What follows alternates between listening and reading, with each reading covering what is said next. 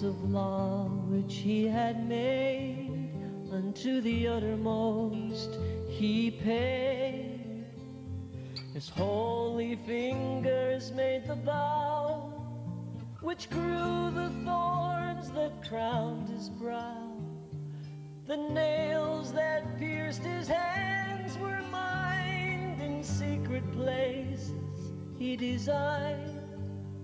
He made the forest whence there sprung the tree on which his body hung. He died upon a cross of wood, yet made the hill on which it stood.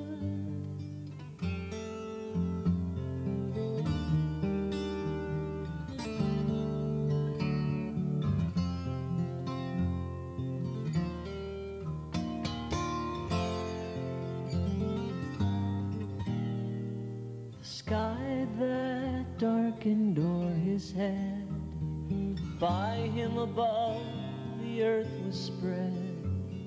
The sun that hid from him its face, by his decree was poised in space. The spear which spilled his precious blood was tempered in the fires of God. The grave in which his form was laid was hewn in rocks his hands had made.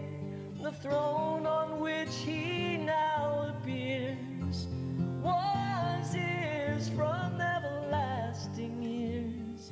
But a new glory crowns his brow, and every knee to him shall bow. Shall bow.